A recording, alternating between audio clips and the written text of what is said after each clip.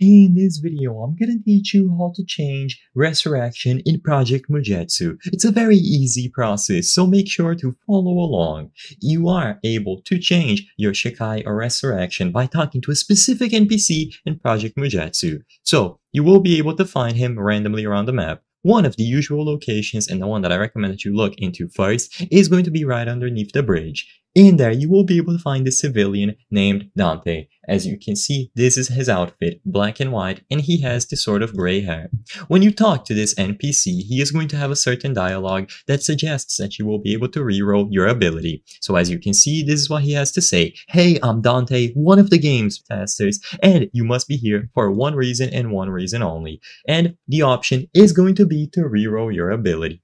Now, when you talk to him, you will notice that he actually charges you to reroll your ability. So this is going to cost 85,000, which is a lot, but still, it is a way to change your ability or resurrection only with coins. There are other spots in which he can spawn, but for this video, I'm gonna keep it simple and I'm only gonna highlight the bridge one. You can talk to other players around your server to see if he has spawned somewhere, and once you do find him, just interact with him. You will see the same dialogue every time, and you can get your ability rerolled.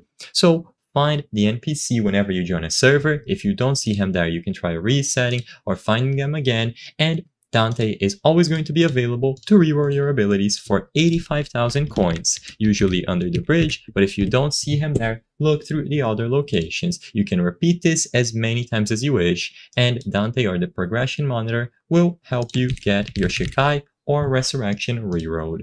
I hope I was able to help you on how to change resurrection in Project Mugetsu. If this video helped you, please be sure to leave a like and subscribe for more very easy tips. Thank you for watching.